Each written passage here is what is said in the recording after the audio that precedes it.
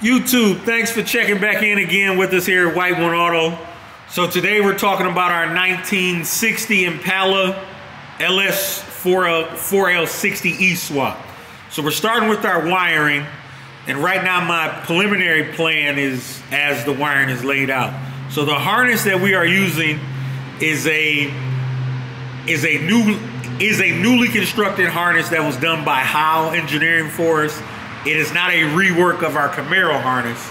Our Camaro harness is actually still right here. So we have a brand new harness that is set up for LS1.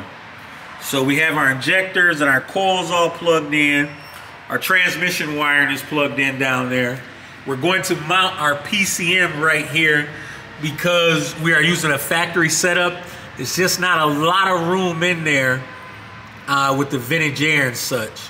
So we opted to put it out here.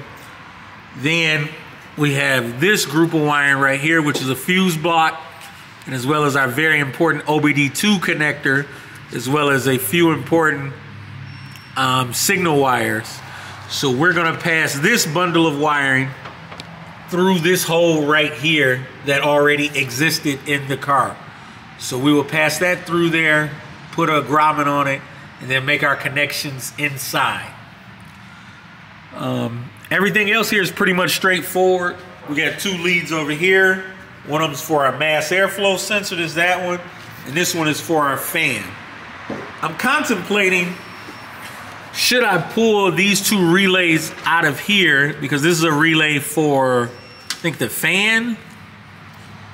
Yeah, so it's a fan relay, and this is a fuel pump relay. And I'm thinking I might put them in an MSD relay block. So I just need to determine about that. So coming along pretty good here. We're very, very short distance from getting oil pressure. And things are looking great. So I just wanted to drop a quick video, let you know where we're standing on our Impala. We're gonna keep it moving. White One Auto, out.